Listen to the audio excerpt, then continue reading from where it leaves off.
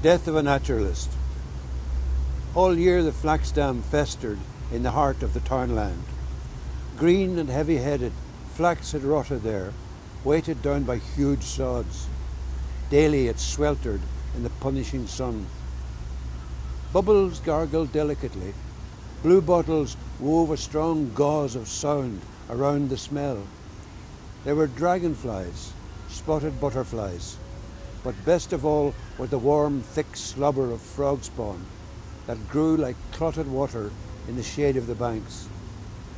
Here, every spring, I would fill jam-potfuls of the jellied specks to range on windowsills at home, on shelves at school, and wait and watch until the fattening dots burst into nimble swimming tadpoles. Miss Walsh would tell me how the daddy frog was called the bullfrog, and how he croaked, and how the mammy frog laid hundreds of little eggs, and this was frog spawn. You could tell the weather by frogs too, for they were yellow in the sun and brown in rain. Then one hot day, when fields were rank with cowdog in the grass, the angry frogs invaded the flax dam.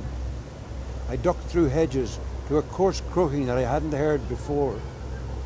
The air was thick with a bass chorus. Right down the dam, gross-bellied frogs were cocked on sods. Their loose necks pulsed like sails.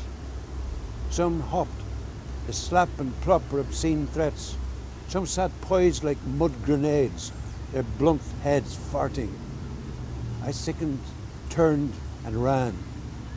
The great slime kings were gathered there for vengeance, and I knew that if I dipped my hand, the spawn would clutch it.